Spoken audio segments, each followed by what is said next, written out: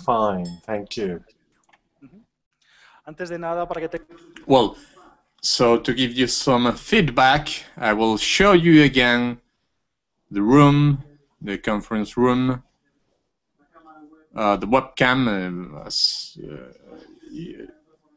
Well, some people are still arriving, and they will be joining us in a few minutes, some more people. I am going to introduce you now.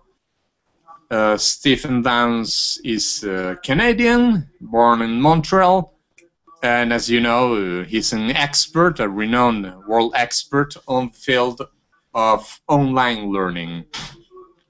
And he shows that on his many interventions in congresses and conferences all through the world, in the 5 continents. His numerous articles, published work, books, papers, etc., and published in many supports, many formats. Right now, Stephen Downes is working at the National Council of Research, National Results Council of Canada, and he's a researcher within this body of the e-learning research group in the at the Institute for Information Technology. And as well as being a theorist, there is some very interesting issue that he applies his commitment to the open contents and to the spreading of open knowledge. And I will give you 2 examples.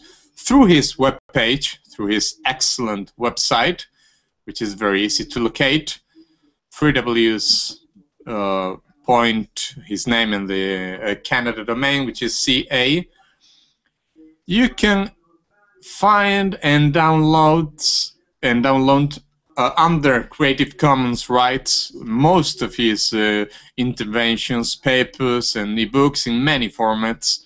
So it is still easier to access them and to be able to run them through any, almost any device.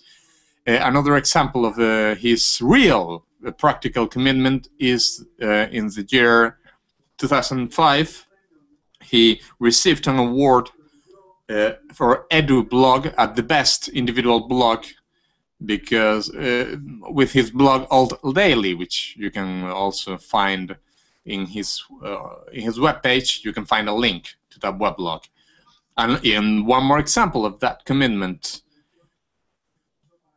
Stephen is going to be recording his conference, so you're going to be able to watch that on YouTube. It's one more way of accessing his knowledge, and one more proof of his knowledge with open knowledge. He's also a photographer. You can see examples in his galleries, in his webpage. And well, as the introducer of this conference, which is called, as you say, the New Processes for the Production, Distribution, and the Spreading of Knowledge, it is a perfect metaphor, which is the idea that he's going to give us an image, a portrait of the open online communities, learning communities, with the MOOC, the massive open online courses, and the future perspectives of arising out of those courses. So, Stephen, the floor is yours, and when you please, you can start. Thank you very much. Thank you very much. It's really a pleasure to be able to talk to you today. As you can see, I'm located here in my home office in, well, not my home office, it's actually my office here in Moncton, New Brunswick, Canada. This is where I work at the National Research Council. Here's what it looks like outside today, so you have this sense of what the weather is like here. I'm so sorry you had to see that. The introduction was quite right. I am broadcasting this talk on YouTube right now. It's a live broadcast, and according to my Hangout screen, we have 4 viewers online. I'm also broadcasting it on my online radio station called Ed Radio, and I'm not sure how many people we have online for that. I can take a quick look maybe and find out, but it's always difficult to tell. Let me just reload here, and we have 0 listeners. So that's kind of average for Ed Radio. Ed Radio is the world's least popular radio station, I'm proud to say. Nonetheless, I've been running it for more than a year, and it's just an example of doing something for the sake of doing something.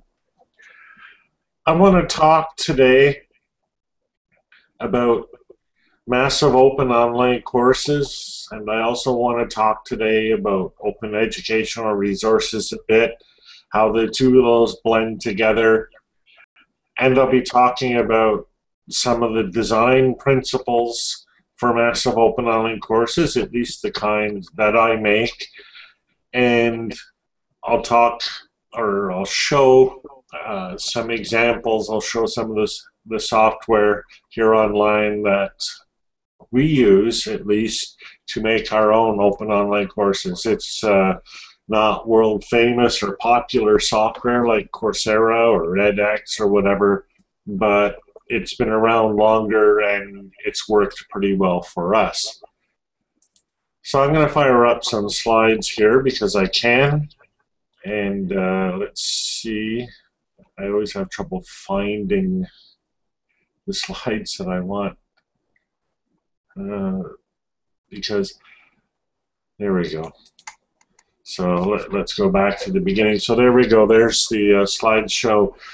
If you're wondering about that picture on the front, this is a photograph I took a couple of days ago. This is the river that runs through the center of Moncton. As you can see, we've had a little bit of snow recently. So let me begin by talking about what I did yesterday. And what I did yesterday is I went to a website called Complexity Explorer, and I signed on to the online course at Complexity Explorer. And I'm just going to pop in there ever so briefly, and let's see if I can't do this. Whoops, that's not what I meant to do. Well, no, that's not it. There's no fast way. There we go. So here's the site, and it's just the course that was put online by Santa Fe Institute and Portland State University, and there's an intro video to the course, and so here's the intro video, and it's changed. Oh, it's changed. That's funny. It was the video was about 1 minute and 30 seconds yesterday. Now it's a 7-minute video. I'm not playing the audio, so you don't need to worry about it. The instructor is Melanie Mitchell, and let's see what's in. Oh, it's just telling us how to sign up and stuff like that. So I signed up for it. I watched the video, which, as I say, was different yesterday. And the point I want to make here is how easy this all was. How easy it was for me to sign up for this course, to watch the video, to begin to get involved with this online course. And that's the thing that is new with massive open online courses. We think about, you know, the number of people in them. We think, oh, there's thousands, hundreds of thousands, or whatever people in the course. But to me, what's really important, what's really noteworthy, is how simple, how easy, how low an investment it is to actually begin to take one of these courses and to actually study one of these courses online. According to a site that I saw recently called myeducationpath.com, there are almost 6,000 courses online. When I looked at it the other day, there were 5,918. And of course, this number is going up and up and up. That's an astonishing number of courses when you consider that in 2008 there were none, and even last year, or at the end of 2011, there was only a handful of courses. And we've gone from that to 6,000 courses today. I run a site called www.mooc.ca. It needs a bit of a redesign because it's become a bit popular, but I've been tracking news about massive open online courses on the site. I have a newsletter which has become very popular on that site. It's not the same as my OL Daily newsletter. And I'll be working with My Education Path to advertise new courses and to help people search for and locate the courses that they're looking for. And it's interesting how global this phenomenon has become in the last year, and it speaks, to me at least, about how popular, how much of a demand there is for massive open online learning. It's interesting because people where I work talk about, you need to show a market pull for these things. You need to show that there is a demand in the marketplace.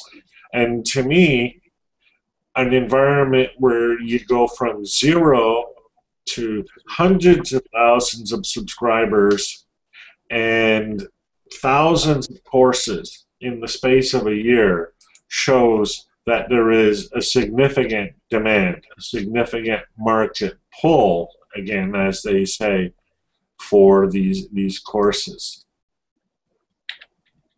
So anyhow, where did it begin? It began with the first massive open online course, and I said at a talk yesterday, it's a big secret that massive open online courses were invented in Moncton, where I live, but they were. And the first course was CCK08, or Connectivism and Connective Knowledge, 2008. And I just found out the other day the archives from that course are back online. They were off for a while. So you can see the online discussion forum and the course Moodle from the link at the left, and then the daily newsletter, which is the part that I produced, available at the right. So George Siemens and I launched this course, as I say, in 2008. And as we like to tell people, we expected maybe 20, 25 people to join the course. But we set it up so that it would be an open course and a distributed open online course, which I'll talk about through this talk. And instead of 25 students, we got 2,300 students. And that's what started the phenomenon. That's when we realized, and we realized right away, that we had something here, that we were tapping in to something that was going to be important. So we continued doing our own online courses. We did a course, we did CCK 09 the following year, so we repeated the same course and had, again, more thousands of people. We did a course called Personal Learning Environments, Networks, and Knowledge, or PLENK 2010. This was George Siemens and myself, as well as Dave Cormier and Rita Kopp. We also did a course called Change, It was Change 11. It started in 2011 and finished in 2012. It was a very long course, as you can see here, week 35. One of the things we learned about MOOCs with this course was 35 weeks is too long for an open online course. Even so, we had people participate from beginning to end, and in total, we had 2,800 students. We also ran a course in 2012 in conjunction with Bill and Melinda Gates Foundation and the Chronicle of Higher Education and some universities. And this was Future of Higher Education course. It was a short 6-week course, and we had 3,000 students in the course. Now, since we started developing our open online courses, let me just fix that. It bothers me when the slide's not perfect. There we go. Since we started our open online courses, we've seen other organizations develop their own MOOCs. Here I'm presenting a distinction of different types of massive open online courses. I'm borrowing terminology, but the CMOOC and the XMOOC is my own terminology, but the gradation or the line from networks, tasks, and contents, that is a line that was developed by Lisa Lane, and you can see the link to her work there. On the CMOOC side, CMOOC stands for Connectivist MOOC. We have the courses that I just talked about, the CCK08 course, the other courses. Then in the middle, we have what might be called task-based courses. They're not networks as much as our courses are, but they're not as content-based as the more recent MOOCs. These are courses like DS-106. And if you have not investigated DS-106, I certainly recommend that you take a look. It's a different interpretation of the sort of course that you can have online. And it's very much focused on the creation and the exchange of digital stories. DS in the course name stands for digital storytelling. Then on the far right of this line, we have XMOOCs. The X does not stand for anything, really. It's sort of a borrowing of the term that came from TEDx and came from MITx and edX, where maybe it's like extra or something like that. I don't know. But anyhow, the XMOOCs are the MOOCs that were created in the last year or so by generally large American universities and run through open online platforms such as Coursera, Udacity, and some of the rest. And as the listing here suggests, they're based mostly on content. The idea of an XMOOC is that there's a certain body of content that they want students to be able to remember, and the XMOOCs are different ways of going about facilitating that remembering. Probably the original XMOOC would be the online courses created by Salman Khan and the Khan Academy, and that's where many of the XMOOCs draw their inspiration. And these courses are essentially collections of videos. They're low production value, but they're high content, and people find them really useful. And compared to nothing, which is the alternative, right? It's always been like Khan or nothing. they're much better than nothing. And they actually work. They actually help people learn these subjects. As time has gone by, with the artificial intelligence course, for example, that was offered by Norvig and Thrun, the video production has improved a bit, and there have become more support materials and more resource materials. But they're still experimenting with the form, much as we have been. Just the other day, there was a course that was offered by Coursera that had to be canceled.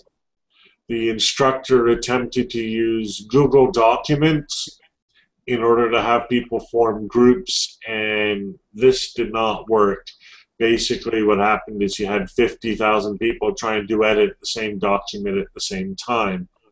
And it shows, and this is one of the things that we learned very early on, it shows that when you have thousands of people in your course, that every aspect of the course has to be automated. You can't have some part of the course that requires human intervention in order for a person to succeed, because even the smallest task multiplied 50,000 times becomes very major. Think about how much time a 1-minute task would take for an instructor or a support technician or whomever for 50,000 people. It's not possible. And anything that is going to require an individual action is going to bog down and create a bottleneck for one of these MOOCs. So we built connectivist MOOCs, and here is a diagram created by a student in the CCK 08 course of the course, the way we set it up. Now this is what George and I set up as the course at the start of the course. And you can see some elements in this diagram that may be familiar, and you can see some elements that are new. And it's probably too difficult to read the small boxes, but again, you can see this diagram when you access the PowerPoint slides from my website later. I'll give you the link to that at the end of the presentation. But when we started up CCK08, we used Moodle to support the course discussion forum. We used a wiki to support administration, to create an outline, and to record links to the readings and other materials. We used Illuminate and Ustream, supplemented by Twitter, to facilitate live online events. We used Google Groups in order to support additional online discussion as well. We used Facebook groups, the board, the wall, and the photos, along with Facebook profiles for people who wanted to participate using Facebook. We used blog lines and Google Reader, and what we did is we asked each student in the course to create their own blog or their own website.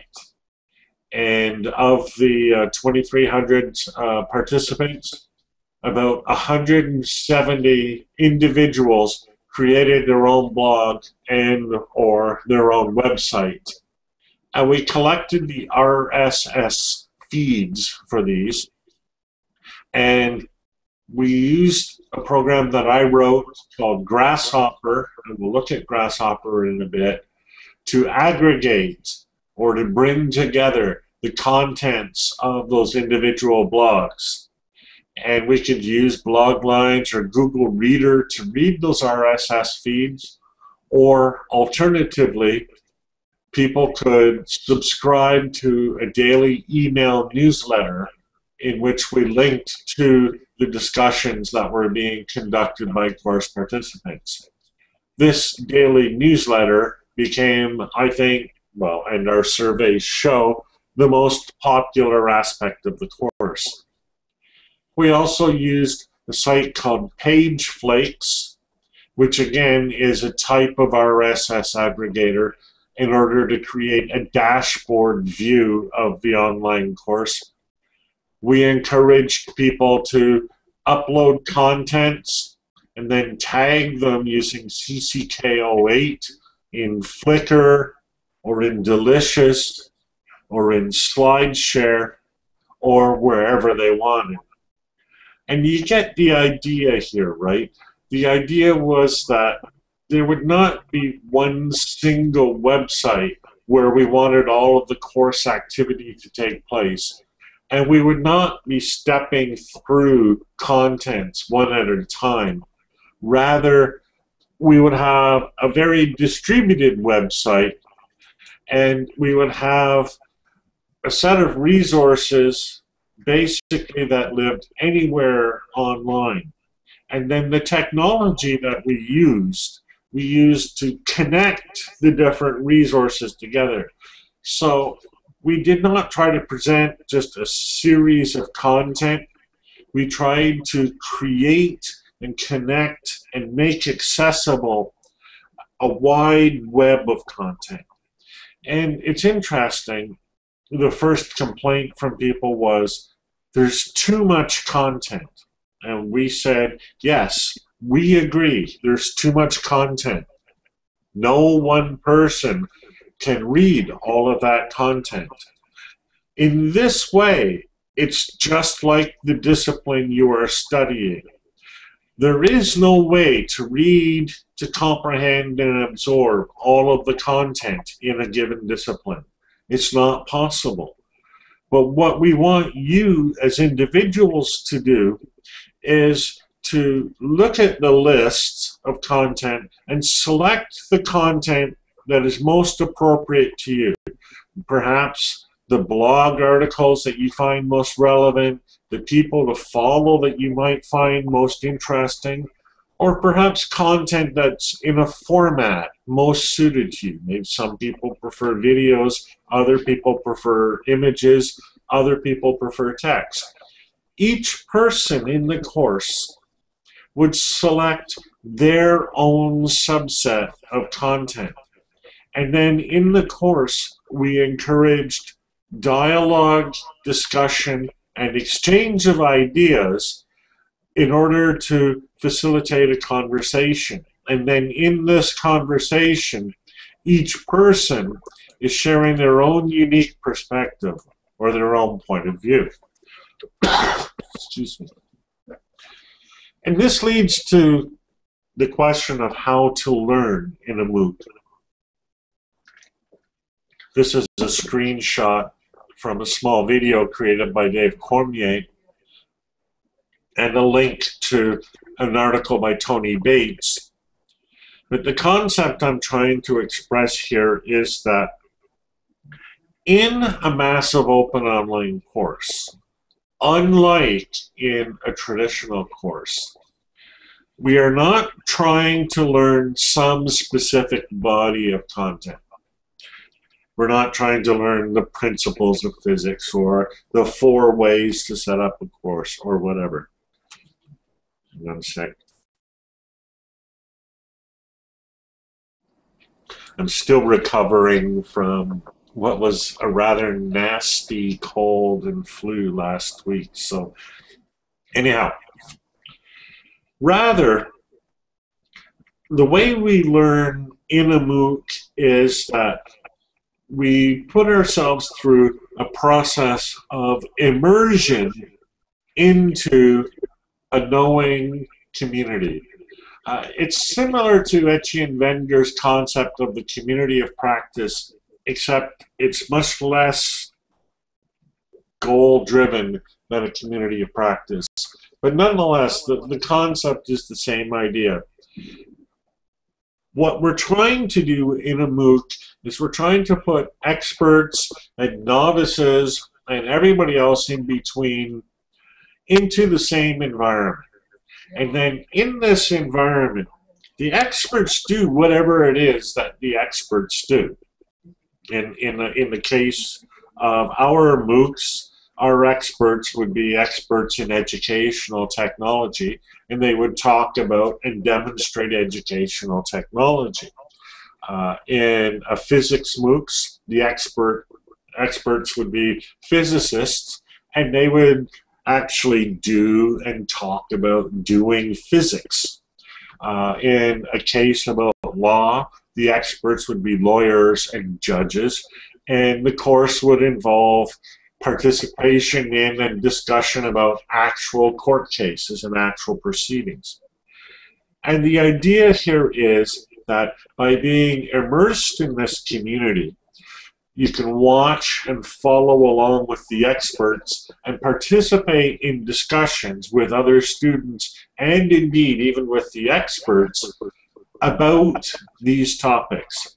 And by talking about these topics, by doing this kind of work, you're immersing yourself into this environment and learning almost as though by osmosis.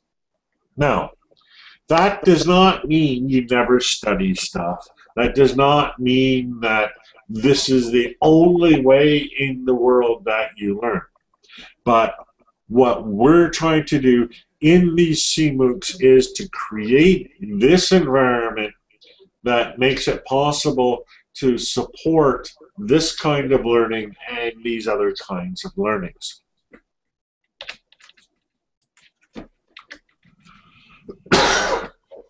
So, how do you create a MOOC? Really, it's very simple. It's like creating a network. And the steps that you would take to create a network of connections on, say, the internet, that's the same mechanism that you would use to create a MOOC. What you're trying to do here is focus on the creation of links. You're trying to link people to resources. You're trying to link resources to each other to create perhaps concept maps or webs of resources. You're trying to connect people with each other. It's the creation of these links and the facilitation of conversations and interactions in these links that creates a social network. And then people use this social network. They participate in this social network in order to create their own individual knowledge. You know, a good example, and the internet is full of examples. You can find them all over the place.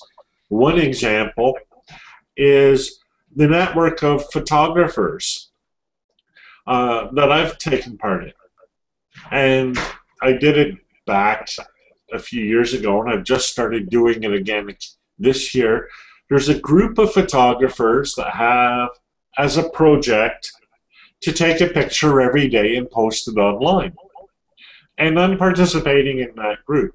And the idea here is we're doing the action, we're posting our photos, excuse me, and we're exchanging comments about the photos. What I have found doing this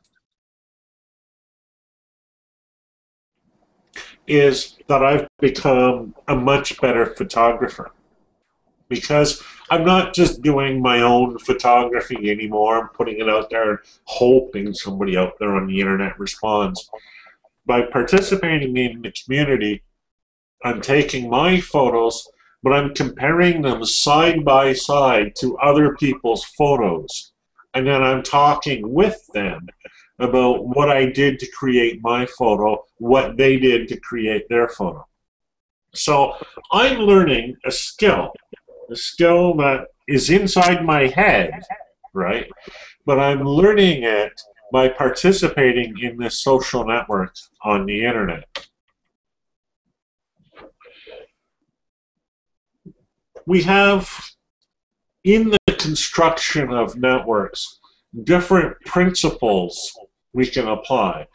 You know, because it's not the case that every network is the same as every other network. I have what I call the semantic condition for the construction of networks. And these are the conditions, in my opinion, and I think the opinion is well-based, but these are the conditions for a constructive dialogue. And these four conditions are autonomy, diversity, openness, and interactivity. And it's interesting when you read things like James Sawicki, The Wisdom of Crowd, or even Richard Florida on Knowing Societies, how these conditions come out as conditions for knowledge, conditions for innovation, conditions for creativity. Autonomy means that an individual sets their own objectives, their own goals, their own priorities, and makes their own decisions about learning. It's the concept of learning, directed learning, taken seriously.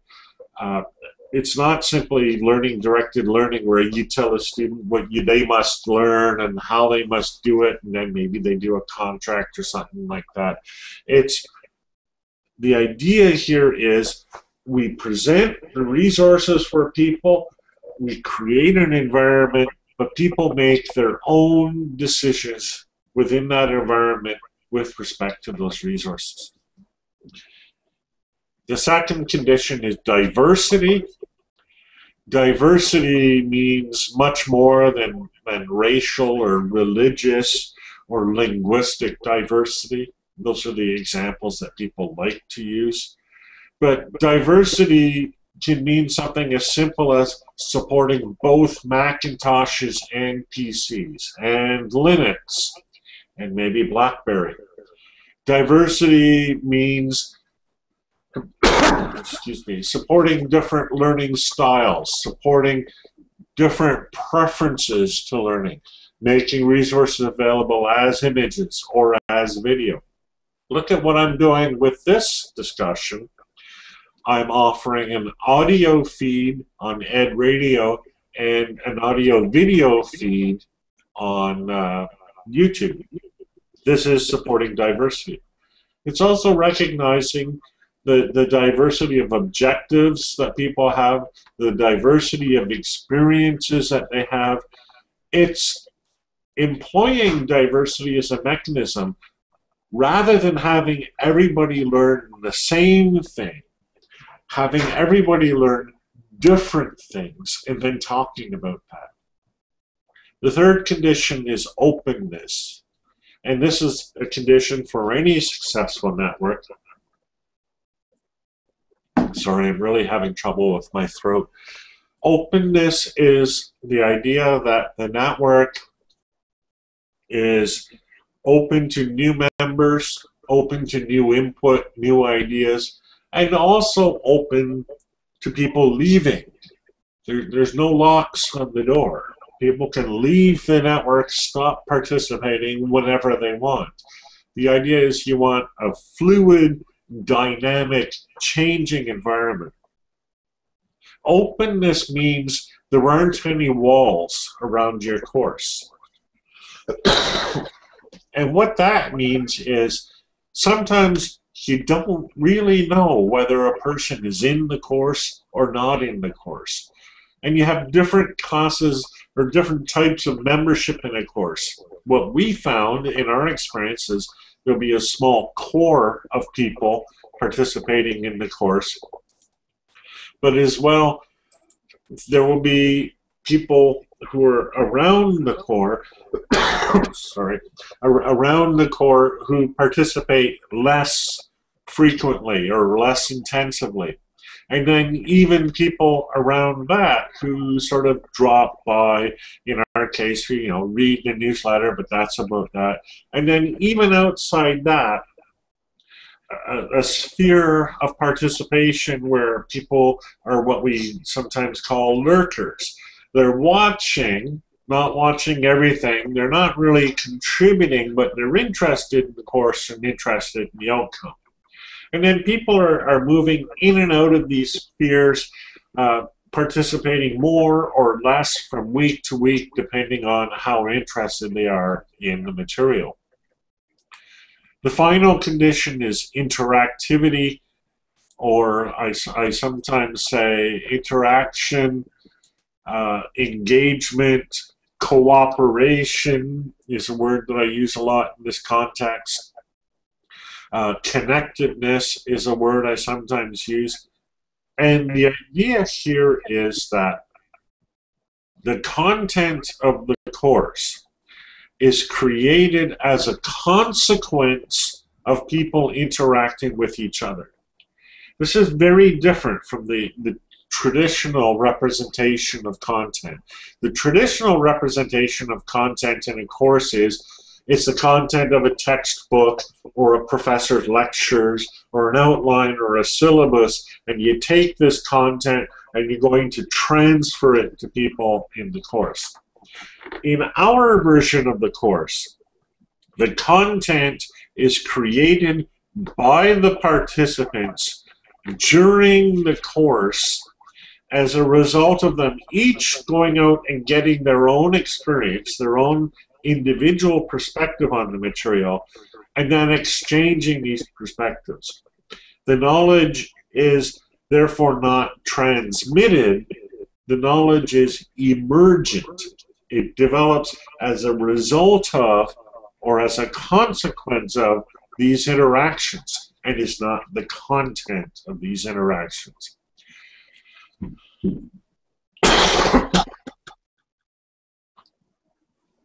Sorry, it's such a nasty cold. I really don't recommend anybody catch it.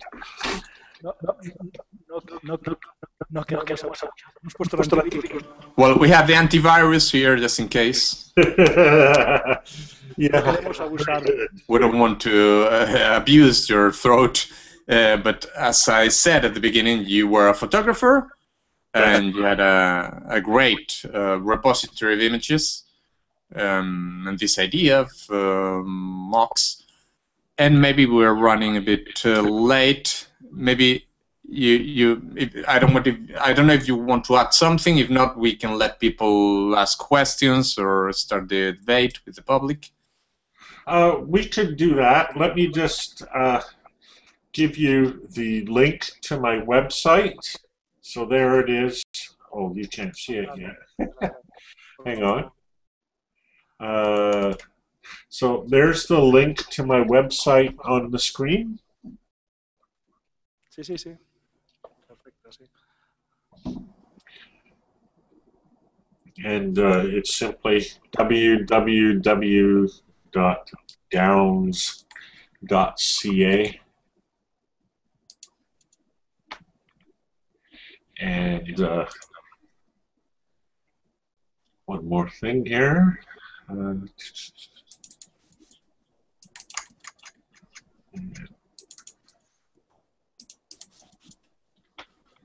So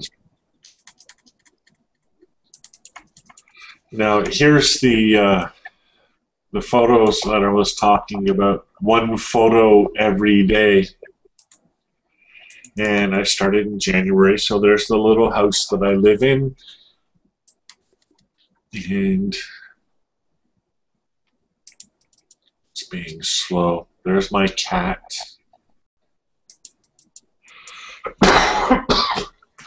There's Ganesh from India.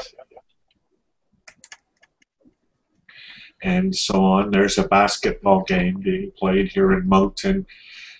And it's interesting because, you know, sometimes people make comments, but you can see here's our group, the One Pick a Day group.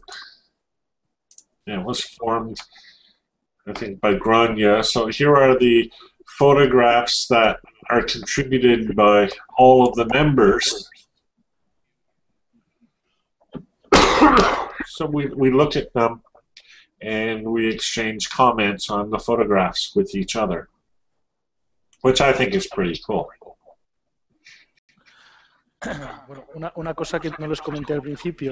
One thing I didn't tell at the beginning, Stephen, apart from a photographer, is almost a professional player of darts. And I think he really reached the goal with his conference.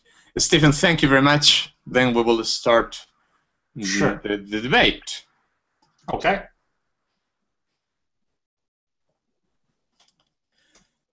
So we now open, if you agree,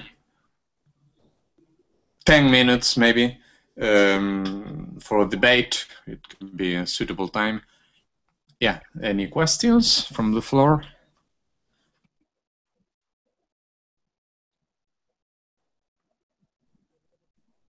Yes, please be very specific and please speak slowly so we can... Thank you very much for your presentation and for staying here with us. I speak in Spanish, but someone translate you. Yo quisiera preguntarle. I would like to ask you, I'm sure you know, this criticism about all these mocks. Some people say that, well, maybe there are problems with the massification of the students, the huge amount of interaction, and the dropouts also. These are issues. And I would like to ask, what is your assessment of your proposals, and if you have any survey, any analysis on that, on the profile of students, or of the people that are at least sign up for the courses. Which is the profile of this student? Which are the features? And what are the conditions that a person needs in order to be able to access these courses and to be able to go through it? Sure. That's a lot in one question. We did surveys of the people who took our courses, and I want to emphasize that our surveys are appropriate only for our courses, and I believe the demographics for other courses are probably very different. But the people who took our courses tended to be older. They tended to be more educated. Many of them were retired. They tended to be professional. They tended to come from North America or Europe. We did have a certain representation of younger people and people from around the world, but they were a minority in our course. Like other MOOCs, we would have a significant number of people sign up at the start of the course and then disappear. So what they call the dropout rate is substantial.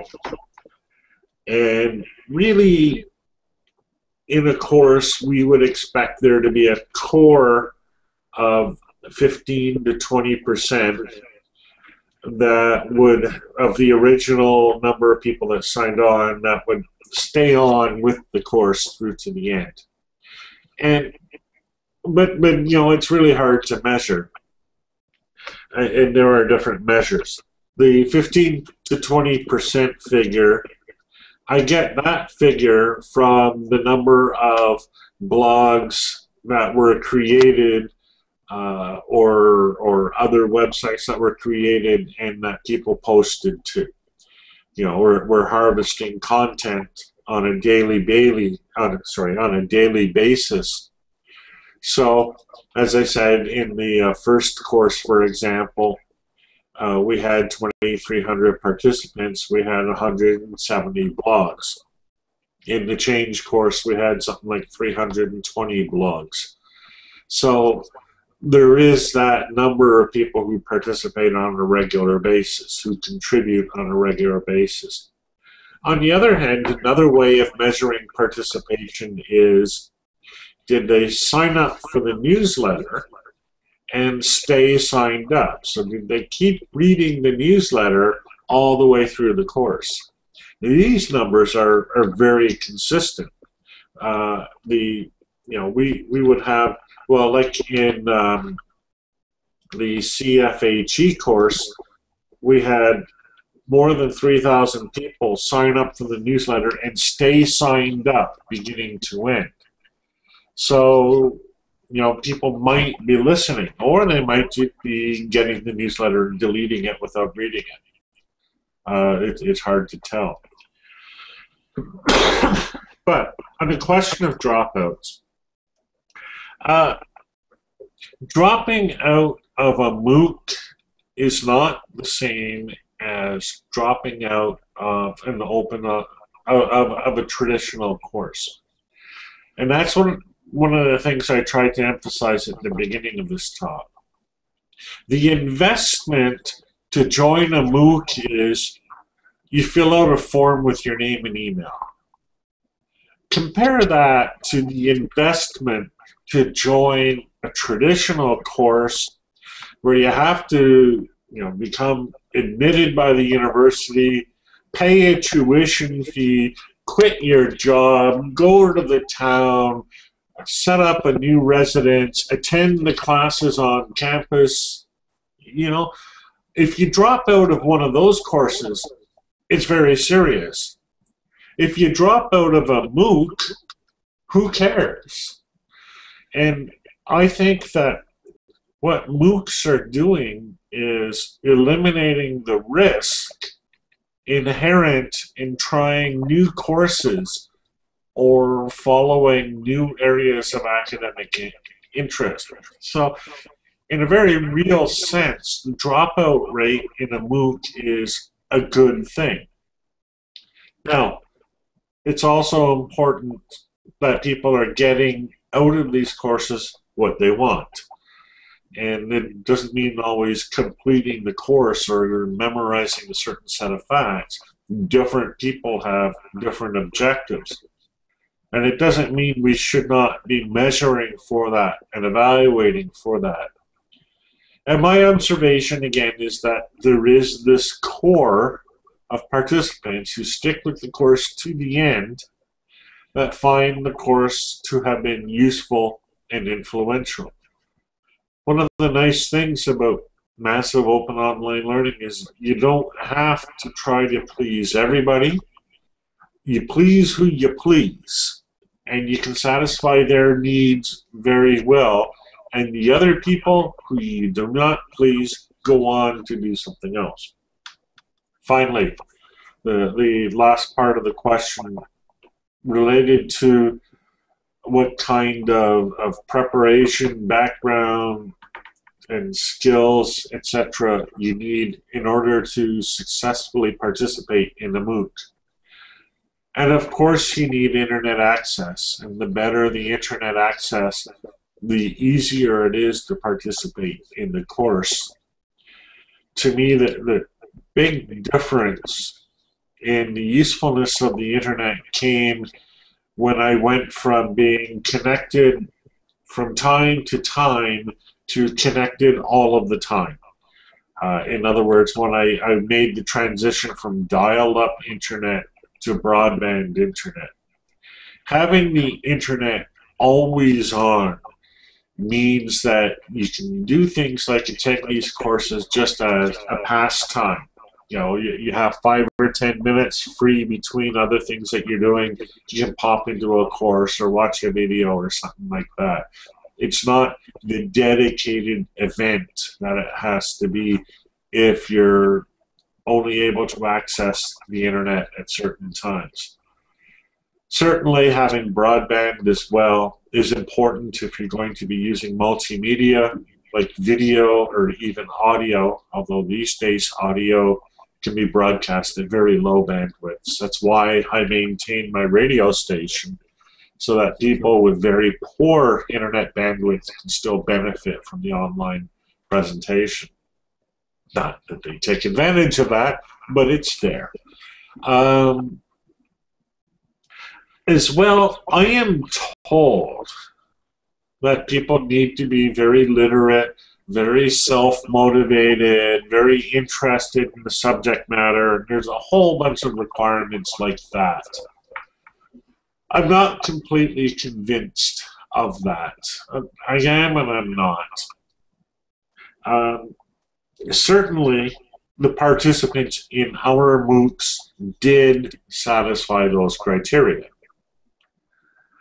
And I think that a person needs, in the first instance, to be motivated in order to succeed in a MOOC. The nature of MOOCs suggests that many people who do sign up for them will be motivated because people are taking these voluntarily. They're not being assigned a MOOC. If you start assigning people to MOOCs, you're going to hit this motivation problem right away. But if people are directing their own education, that addresses much of the motivation problem. As for literacies, I think one of the reasons for the popularity of video, especially in the ex-MOOCs, is that video is good for people who do not have strong reading skills. One of the things about Khan Academy was that he made mathematics and physics very accessible to people without strong reading skills.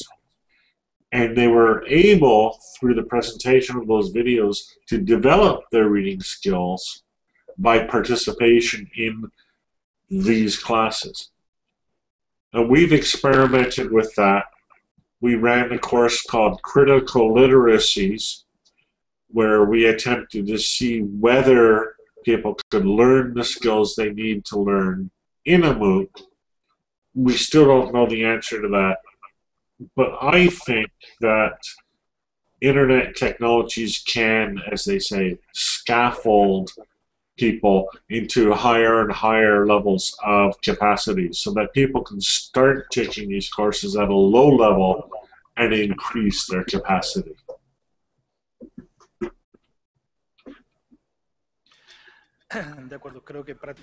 Well, I think we have used up all of our time. I don't know if there is more questions. If you can be very quick, and please. I'll answer it more quickly too. One last question, because we are almost out of time. Yes, thank you very much. My question is related to the implication of the community, the involvement of the community, the development of the MOOCs. How do those thousands of persons that get involved in the course are making that other local associations, groups get involved as well, groups concerned with the community, etc. What is the social dimension of your work? Not only the individual dimension, which makes subjects join together, to come together to learn you. Sure. And that's a good question. We observed, especially in the first MOOC, but in all subsequent MOOCs, that people do tend to cluster together. In CCK08, for example, we had several groups form their own Second Life community. We see people form communities around a Twitter hashtag or around a Facebook group or a Google group. These groups are largely self-organized. And the way we support them is basically we say, in our newsletter and other publications, we encourage you to create groups. And if you create a group and want to share that group or get more members, tell us about it. Write a blog post or whatever, or send us an email, and we will advertise the existence of that group in the newsletter.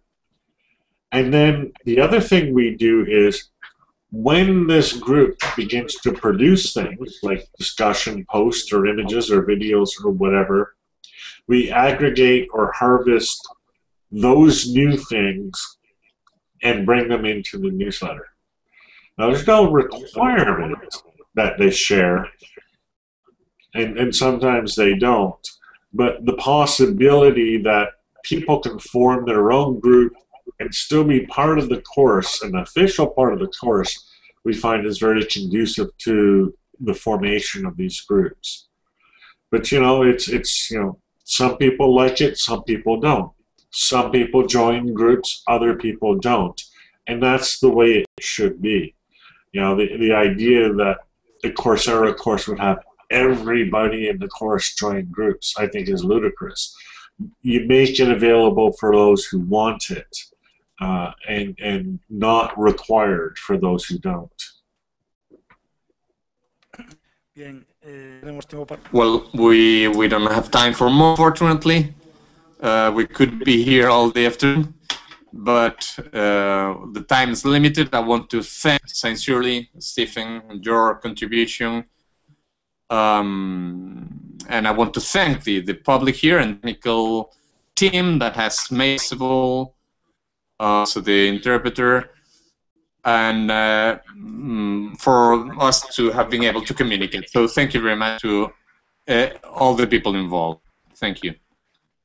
Thank you, and it's been a pleasure being able to speak with all of you. Bye. Vamos a cortar entonces. We're going to cut the connection now.